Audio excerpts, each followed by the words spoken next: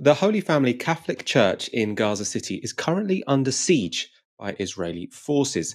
Hundreds have taken cover inside. 54 of them are disabled people who moved there after Israeli forces reportedly shelled the convent they live in. A mother and her daughter sheltering inside have been killed by sniper fire, and others have been wounded while going to the bathroom. It's a completely disastrous, dreadful, horrific situation. Now, responding to this news on LBC was Jerusalem's Deputy Mayor, Fleur Hassan Naum. Why is it necessary, is reported, to start shooting, having snipers outside a church? I saw the reports this morning.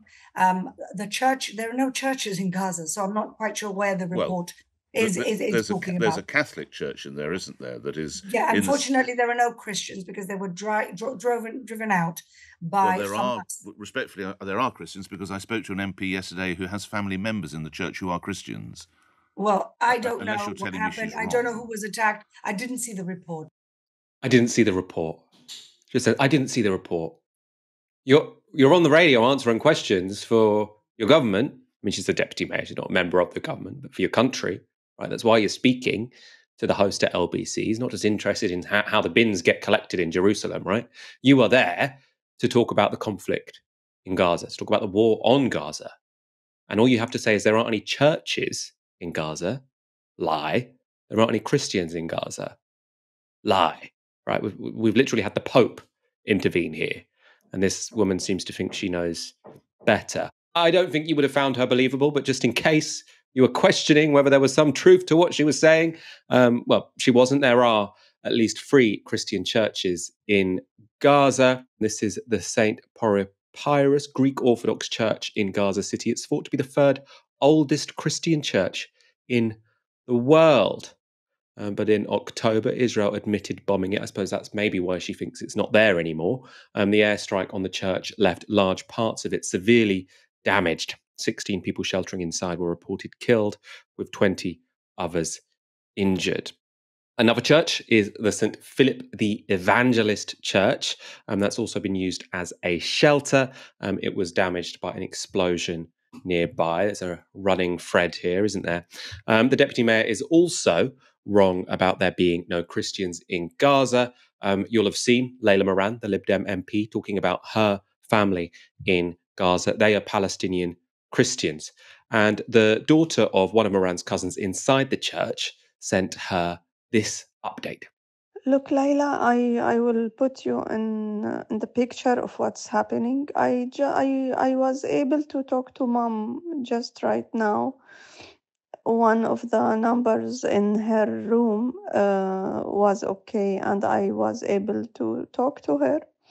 She said we are locked in, we cannot go out, and she has nothing to eat for tonight, even only can of corn. And she told me no bread, nothing. I didn't ask about the water, I forgot. But she said we take care if we want to go to the bathroom because all snipers around, and they still at the gate of the church, the tanks. But I am worried about the food. This is the only thing. That's why I said I will send you a message to show them how, if people didn't die from their muscles, they will die from hunger. It's completely heartbreaking. A relative of a British MP has been sent that, and the government which is doing that to them is being funded by the British government. Right? So our government is supporting another government who is locking people inside churches, and they're too scared to go to the toilet in case they get sniped to death because a mother and a daughter already have been. It just beggars belief. You'll have noticed in that clip, the deputy mayor also sort of tried to bring this round to her own advantage. Oh, yes, there might be churches, but there aren't Christians. And the reason there aren't Christians is because they've all been driven out by Hamas. Right? So her lie, which is to excuse Israel's act, they can't have bombed a church because there are no churches. And also, by the way, Hamas are really terrible. That is the sort of media training that we see from most Israeli politicians over the past weeks, and I'm sure they will continue to do it. Now, that claim there she made is also doesn't seem to be true. 1,000 Christians are believed to be living in Gaza, and one of the oldest Christian communities in the world. It has dropped somewhat. So the number of Christians has dropped since 2007 when Hamas came into power. There were 3,000, or thought to be 3,000 in 2007. There are thought to be 1,000. I think we can't be too exact with the statistics. And it is the case that a small number of Christians may have been targeted by Islamic militants in Gaza, but senior Christians in Gaza told The Guardian that relations between Christians and Hamas are ones of mutual respect. So that's a senior Christian, not a Hamas official. And a 2019 US State Department report said this, so I'm going to quote it. Christian groups reported Hamas generally tolerated the small Christian presence in Gaza and did not force Christians to abide by Islamic law. So that's the US State Department. The Hamas-run US State Department. Israel, however, is a different story. So the impact of the occupation has been, huge on everyone living in Gaza, and that has included the Christians. So this is from the magazine Christian Today. The overwhelming answer of the question why have Christians left Gaza, according to a new survey of local Christians by the Palestinian Center for Policy and Survey Research, is economics. Nearly 6 in 10 respondents identified this as the main reason they consider emigration. Security conditions were named by 7%, another 7% cited better education, and another 7% blamed the political situation. Only 4% blamed corruption, while 3% gave a religious explanation. That's the explanation of Gazan Christians as to why some of them have left the Strip since 2007. It's not difficult to find a reason to leave Gaza, is it? If you are allowed to leave, is one of the big issues there. Other forms of persecution. Christians in Gaza must obtain permits from Israel if they want to leave Gaza for religious reasons. Everyone has to obtain a permit for leaving Gaza for whatever reason. But if you're a Christian in Gaza, you might want to do something like visiting Jerusalem or Bethlehem for Christmas, or the West Bank, for example. You're not able to do that, even though it's incredibly nearby, because you're not allowed to leave Gaza unless Israel approves, and Israel barely ever approves. Gazan Christians have, though, reported the shrinking number of permits granted by Israel prevents them from practicing their faith with family living in other parts of occupied Palestine. So again, a similar story here. If you live in Gaza, then you're not going to be able to see people in other parts of Palestine because you are divided by the Israeli occupation. And I suppose actually that will be, that might be especially meaningful for minority groups, because obviously, it's a small number of people who are Christians in Gaza. So if you want to have a bigger religious festival, then it would be handy if you could meet up with other Christians in the West Bank and in Israel, right? Because then you'd have a bigger group of people. In the West Bank and Jerusalem, Christians also come under attack from Israelis. Under Benjamin Netanyahu's right-wing government, violence against Christians has surged in the occupied territories. So a full debunking there of the deputy mayor's idiotic intervention on LBC. And Moira, I want to ask you about that interview. Was it ill-informed? Was she lying? Are they just not sending their best? I suppose she's not a spokesperson. She's just the deputy mayor of Jerusalem. This is just what Israeli politicians are like. This is either their knowledge of Palestinians or their willingness to lie about Palestinians.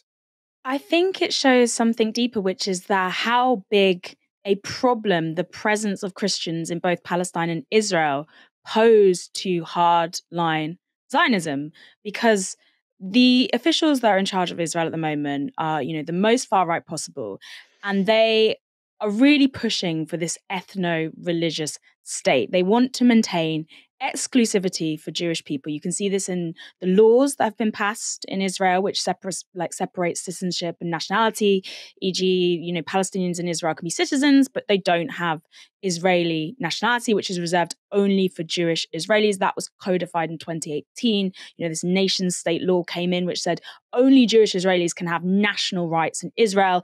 And it also stated that Israel is this historical homeland of exclusively Jewish people.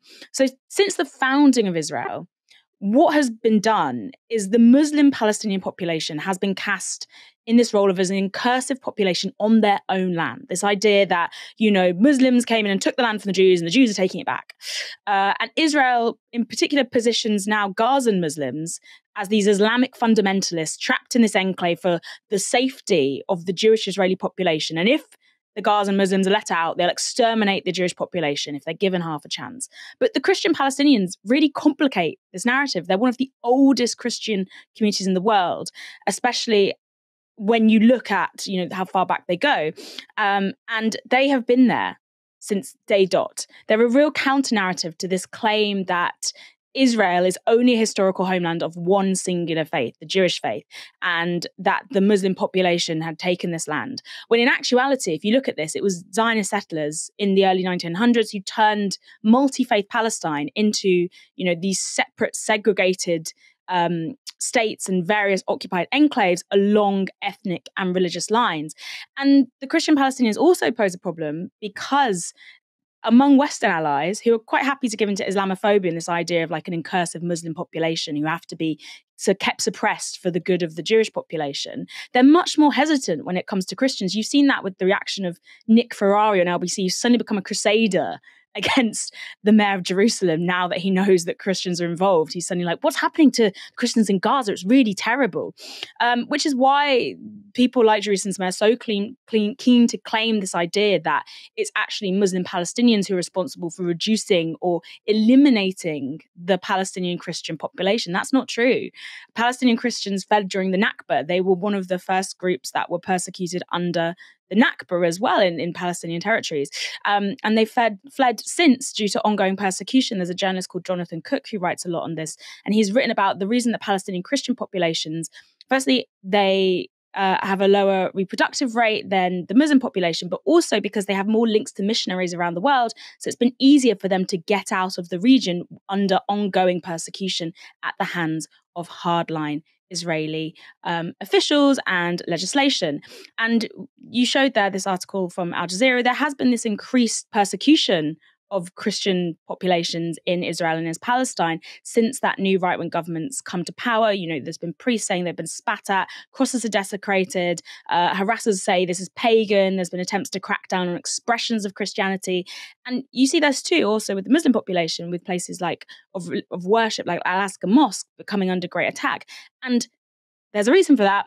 Ultimately, what we're seeing is violence against minority populations within this region by a radicalized far-right ethno-religious state. So the Christians pose this huge problem because the West are more likely to pay attention to the Christians, but they also complicate the narratives that Israel is putting out about its reasoning for why it's persecuting the Muslim Palestinian population in Gaza and the West Bank. One thing Israel are very good at doing is sort of mobilizing Islamophobia in the West to sort of say we are the front line against the barbarians, and by the barbarians they mean the sort of angry Muslims, and it complicates that narrative. I mean, we should reject that narrative anyway, but it complicates that narrative for them that they're trying to push if there are Christians involved. And I mean, when you speak to Palestinians, they will say this isn't a religious movement, this is a national movement. Right? This isn't about Islam versus Judaism. This is a national movement of the Palestinians versus Israel. It's not religious. Let's go back to another clip because the deputy mayor was unconvincing. I think you'll probably agree. Another Israeli politician. So this time the chair of the Israeli Parliament's Foreign Affairs and Security Committee. So they were on Channel 4 trying a different tactic. You heard our member of parliament, Leila Moran there, her relatives, 6 of them, targeted by Israeli army snipers in a church compound in Gaza. What on earth is going on? Well, that's the question to Leila, not to me. I think that I can only say that we as the Jewish people are used to blood libels. So to hear that Israeli snipers are targeting women on purpose and not letting them leave the church is something that reminds me usually the atmosphere in the Middle Ages before another holiday. Are you saying it's a lie? Are you saying it didn't happen? This is a flat lie, absolutely. No Israeli sniper ever purposely targeted any civilian, to say nothing about women. Moya, what that made me think is, if I was in the Israeli PR department, again, this is, an independent representative in the Knesset, so a head of a foreign affairs committee, so presumably doesn't take instructions from Netanyahu's, press people. But I feel like they should ration the amount they sort of accuse people of anti-Semitism. Like, you're speaking to a British audience who've just heard from a British MP whose family are in a church where they're being sniped by Israeli military. and then you go and say it's anti-Semitism to say that. I mean, if they use it this many times, I mean, there already are a lot of people who are very suspicious whenever sort of Israeli officials sort of say, "Oh, this is anti-Semitism." But if they use the allegation just this wildly, it's not just cynical; it seems also self-defeating. I don't know what you think of that. This representative of this Foreign Affairs Committee literally said, "Oh, there's not been any examples of Israeli snipers targeting civilians." 3 Israeli hostages were killed just a few days ago by Israeli snipers.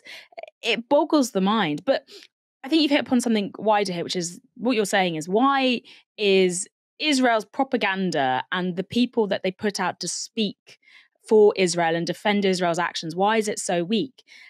And I think there's 2 things here. One is that Israel's actions are so indefensible that any argument being made just falls apart completely under the lightest possible questioning and pressure from a journalist. Just many journalists don't wish to do that in the first place. The second thing is, these people are not burdened by the need to be coherent because they really do truly believe in this like very far right ideology. They truly believe in this message of we have to exterminate all Palestinians, we have to move all the Palestinians to the Sinai Desert, otherwise they will come for us. We have to create this ethno-religious state that is exclusively for Jewish Israelis. These are the people who are currently in government. These are the people driving this war forward. And a lot of the world is like, why on earth would, the Israeli ambassador come on TV in the UK and say openly, I don't think Gaza should exist? It's because she really believes that. She really believes that people are going to agree with her. She really is so radicalized and so far in the source that she can't understand that outside of, Israel, there is going to be an even more hostile reaction to what she is saying. It's become normalized within her circles and within the bubble that she's in government, surrounded by a load of other extremists, that they'll just accept that they will say, oh yeah, this is normal. This is normalized rhetoric. And I think we also see it, to make a comparison in the UK as well, when far-right rhetoric is normalized with people like Rishi Sunak talking about migrants overwhelming, or Suella Braverman talking about invasions. And a few years ago, that'd been absolutely unthinkable. And now we just shrug. But that's what happens when you get an increasing shift to the right. You get this increasing hardline rhetoric in your country. When you go into another context, it suddenly becomes this really violent thing that other people can recognize because it's not the norm there. But the Overton window has shifted so far in Israel and in public discussion that even though you obviously have like people who are opposing the assault on Gaza, you do have an Israeli movement that is trying to call for this peace. But the mainstream political positions are now really far right. You see in Britain, mainstream political positions are far right. They are now, I don't even know if we can call them far right anymore because they're in the middle. So it's really a case of the Overton window moving and then these people coming into a new context, delivering lines that they don't think are that outrageous and getting a severe slap in the face when it suddenly dawns on them that what they are saying to this audience will not fly in the same way it might do when they're addressing people back home.